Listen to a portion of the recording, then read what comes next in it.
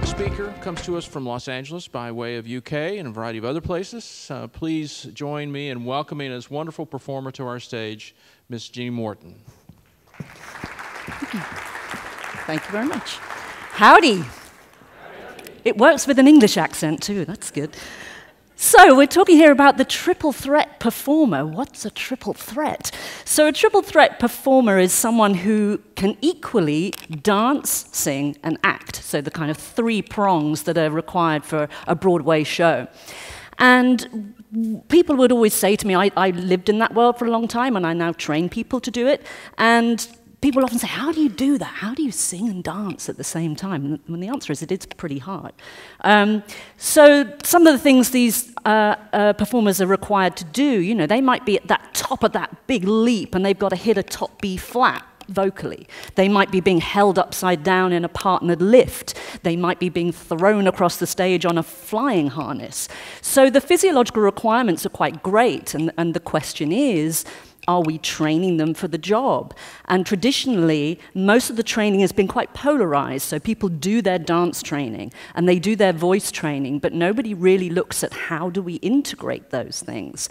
And when you look at the training for dancing and the training for vocalizing, there are a lot of incompatibilities in terms of muscle recruitment patterns, body alignment, and this is why it can sometimes be less about triple threat and more double trouble. So it's something that I struggled with. I was a classical ballet dancer who came into musical theatre and was suddenly having to sing when I'm moving, and started to struggle with a lot of issues. So when we look at the training, anybody who's a Broadway dancer is likely to have a very, very strong high standard of training, and that's likely to have included quite a lot of classical ballet. It's often where dancers start, and even though the musical theatre realm is much more about kind of jazz movements, they are likely to still be taking ballet class, and a lot of their training is rooted in that. And it's really in the classical ballet technique that we see a lot of the discrepancies that start to cause trouble when you try and vocalize at the same time. So that's what we're going to just sort of have a little look at today, just a couple of these aspects to illustrate this point. Now, one of the features of classical ballet training is if you look at a dancer, they often have a very high eye line and a high chin line, so they're playing up this way all the time. So what they're doing is actually displacing the chin away from the sternum, so they're altering that relationship. And if we think of where the vocal apparatus sits, which is in this highly mobile region in the neck, the muscles that operate the vocal mechanism, that attach to the hyoid bone and the larynx, are very small muscles, and as soon as you start to lift up like this, you're going to put them on stretch, and they start to become less efficient at doing their job. If we think about the airway that's coming up from the lungs, obviously singing is controlling airflow.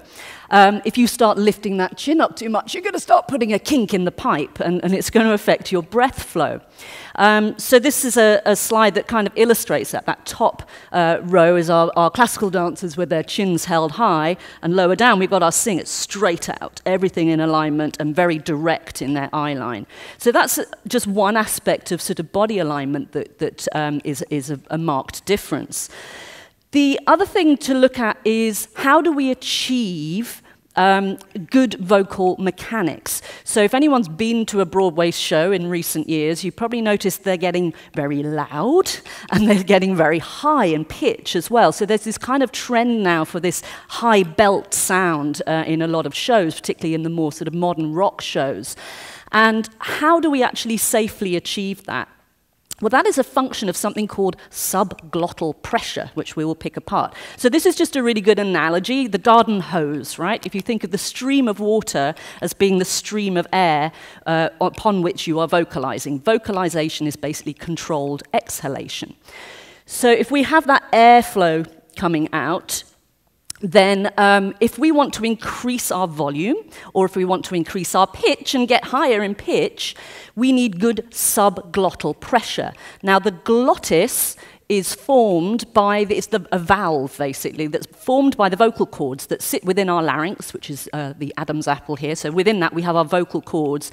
As the air is coming up the airway, it causes those vocal cords to vibrate, and they make a buzzing sound. If you ever, as a kid, split a blade of grass and blew through it, and you get that little buzz, you're making those surfaces oscillate. Essentially, the voice is a reed instrument. We are all reed instruments. And it's so at the level of the larynx, it's just a buzz, and then the shape of our vocal tract above it shapes it into the sounds that we hear.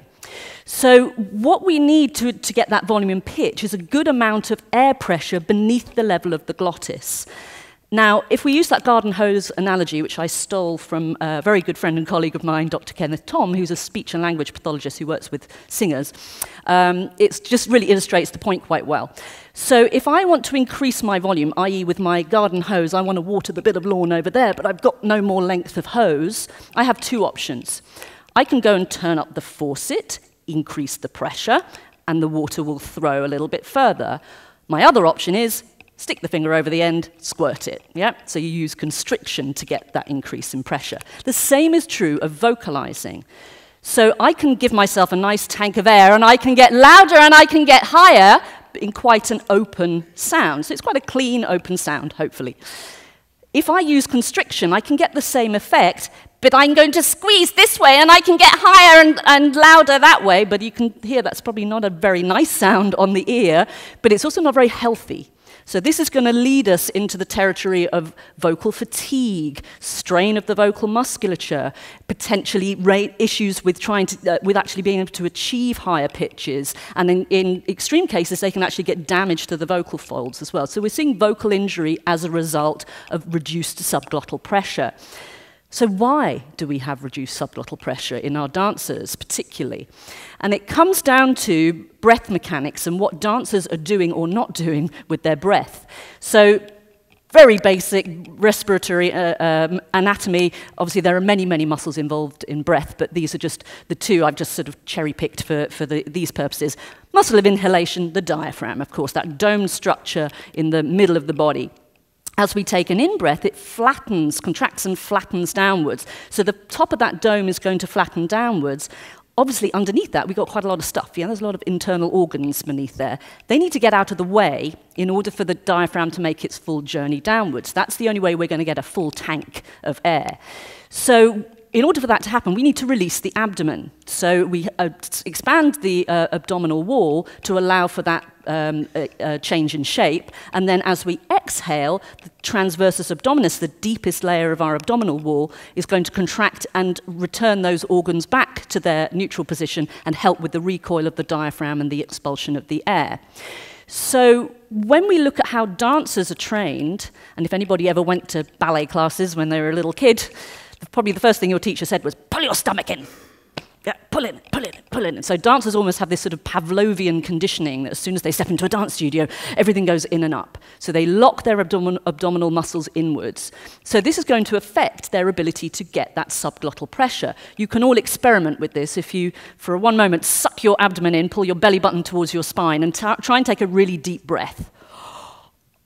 You find you meet a lot of resistance and you're not really able to fill the lungs adequately. If you then release the abdomen, take another breath in and allow that abdominal wall to expand, then we've got our big full tank of air to get the breath in. So dancers are predisposed with the way they're using their bodies to not have enough subglottal pressure, which only leaves them the option of that constriction method to get the sound. And this is why we see them getting a lot of vocal issues. So why are they doing that? Why are they trained to do that? Well, historically, and dance training, we have to remember, is all about tradition. You guys probably are more familiar with the sports world, where everything's evidence-based. We look at the science and the sports physiology that all you guys are doing to help us get training methods. Dance is still very steeped in tradition, and it was thought that we got our stability from sucking the abs in, where you'd suck everything in and you hold on, and then you're going to be on balance. So dancers would typically, when they balance, bring the abs in and hold their breath. Not very useful if you've got to sing at that point. So what it's about is actually changing what we're doing in the dance class to facilitate better stability. Because if I suck my breath in and hold that balance like this, if someone comes and nudges me, I'm just going to go over. I'm just going to keel over like a concrete block. Balance, as we know, and stability is about adaptation. It's about being able to make micro adjustments. If you allow your balances to be formed on an exhale, You get a much, much more stable balance because the transversus abdominis that's doing most of the work there is a perfect core stabilizer. It also means that you can actually adapt as you're balancing. It lowers your center of gravity because you're not having all this tension in the upper chest. And then if you need to be singing, well, you're already breathing out, so you don't have to change anything. At the moment, dancers feel like they have to reinvent the wheel when they start singing, and for them it's like patting their bellies and rubbing their heads because it's turning upside down everything that they've been trained to do. So this issue is more about training dancers to breathe correctly to facilitate their dancing, but also so that there isn't this big kind of leap when they have to come into vocalizing. So other things these performers have to do, they might be flying in a harness, and those things restrict your breath as well. The Lion King with those crazy headdresses puts massive vector forces on the neck. It's really, really changing center of gravity and balance. They might be on skates in Starlight Express, and they're going at incredible speeds around the track in that show. Beauty and the Beast, the wardrobe, that costume's made of plywood. It is heavy, and they can't take it off. Once they put it on at the start of the show, they're in it because it takes too long to get in and out. So these performers have a lot being thrown at them all the time, and their cardiovascular requirements are very, very high. But are we training them to do that? And the answer is not very well. And all the studies that have been done looking at the aerobic capacity of dancers who you'd think are very, very fit, they actually perform very poorly, particularly with regard to athletes, and in some studies even against the general population. The reason being is that dance training, dance class, is very anaerobic. It's short burst activity. You do a combination, and then you wait until everybody else in the class has done it, and then you do a little bit more. Then they get into a show, and suddenly it's endurance. They haven't trained like for like. So we need to be looking at supplemental training for these artists. And again, it's not historically been done in training. The dance programs, they normally start classes at 9:30, 10 in the morning. They run till about 5 or 6. Then they go into rehearsals for whatever show they're doing at the time or their choreographic stuff. They're often working till 10, 11, 12 at night. And you say to them, you need to be doing supplemental training. And they go, well, when do I do that? How do I fit that in my schedule? So what we're working on is looking at dance curriculum and looking at, well, we need to build that in for them. We need to, or at least give them the space to be able to do it, and actually take more from what we know from the sports literature and apply it to what's happening in dance. So lots and lots of different issues that this population is faced with. Training historically is not really supporting it. And when you look at how a rehearsal process is run for these performers as well, you tend to have all the dance is done in one studio, all the voice training is done in another studio, and then in about week 2 of rehearsals, they then say, oh, put that together again, put that together, and you just have to get on with it. You just have to figure out, well, now I'm down like this when I'm supposed to be singing that note. How do I do it? So we also need to look at choreographers and musical directors and how they're actually creating these productions, and are they actually doing it in a way that's sympathetic to the challenges that these performers face. So a lot of work needs to be done in our field. We need the sports physiology research to support us in that, and together we can make life a little safer for our performers. And most shows finish with a grand finale, a big number, so I've brought you a chorus line there to just finish off with the top hats and say thank you very much.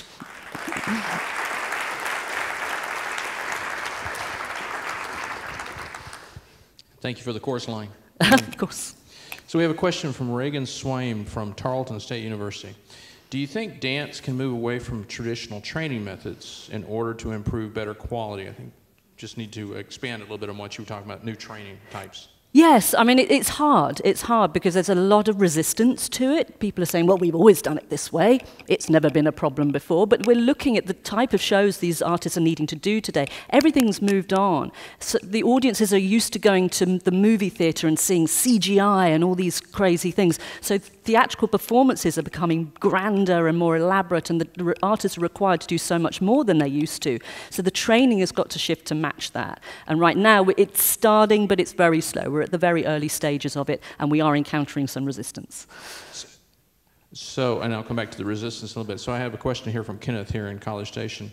And I think he's referring to, when you were talking about the people who are trying to be triple threats that maybe haven't trained as well. What's the most common injuries that you're seeing amongst these dancers when they're trying to do all this? Yeah, so dancers are tending to come in with more of the vocal injuries because the dance stuff they're kind of happy with, they're trained for, but it's the vocalizations we've seen, they haven't got the right air support to be able to do that. Therefore, we're seeing the vocal injuries coming from them. Then from the singers, if they're suddenly in a show that's got a fair amount of choreography that they've got to be a part of, they don't necessarily have the core stability training to be able to manage that, or the flexibility. So they're coming in with the hip, lower back, knee, muscle strain problems. So it's really the area where they're not particularly trained in as well. Yeah, whatever their weakness is. Yeah. Sorry, I'm not going to ask that question. Okay, I'm intrigued now. I apologize. When do you think the shift in training would be most impactful? Would that be something that you consider doing in young dancers or mostly at the advanced levels? Well, from Chelsea G. Okay. I think, it depends what you're talking about or what they're training towards. If you're just looking at a young kid going to a ballet class or something, I think we should be changing the breath issue in dance anyway, just because it's useful for the dancing, regardless of whether they're going to sing or not. And then if they do then want to make that transition, they don't have to reinvent the wheel to do it. But it's more about if you're creating a training program that is, we are training musical theatre performers, or we are training circus artists or whatever, that it needs to be specific. And at the moment, everyone still does these very traditional style classes and then tries to sort of fit triangles into squares and make things work, rather than really making the training fit for purpose. How do you overcome the resistance? You mentioned that a while ago. With a lot of diplomacy and not trying to feel like, a lot of teachers feel they're under attack. I go out to talk to quite a lot of educators, and normally you go in and they're like this. Because they're like, don't tell me I've got to go back to my students and say everything we've been doing is wrong. So it's just saying it's not about right or wrong. It's about we now have more information than we had. We're now asking our artists to do a lot more than we used to ask them to do. These guys are doing 8 shows a week, and they might be in that show for 2-3 years. They need to be trained to do that, and they didn't historically, that outcome wasn't the same, 15, 20, 30 years ago. So it's about just saying we've got to move with the times, and that we need to take, examples from the sports world and say they're using evidence-based. Nothing happens in training without an evidence base behind it. We should be doing the same, because we have a duty of care, that we have a 95% injury prevalence rate in dancers. Some studies anywhere from 75 to 95%. That's not good enough. So that's a great take-home message. Let's use some sports examples, right? Of course. Right. Please join me in thanking Ms. Morton. Thank you. Thanks.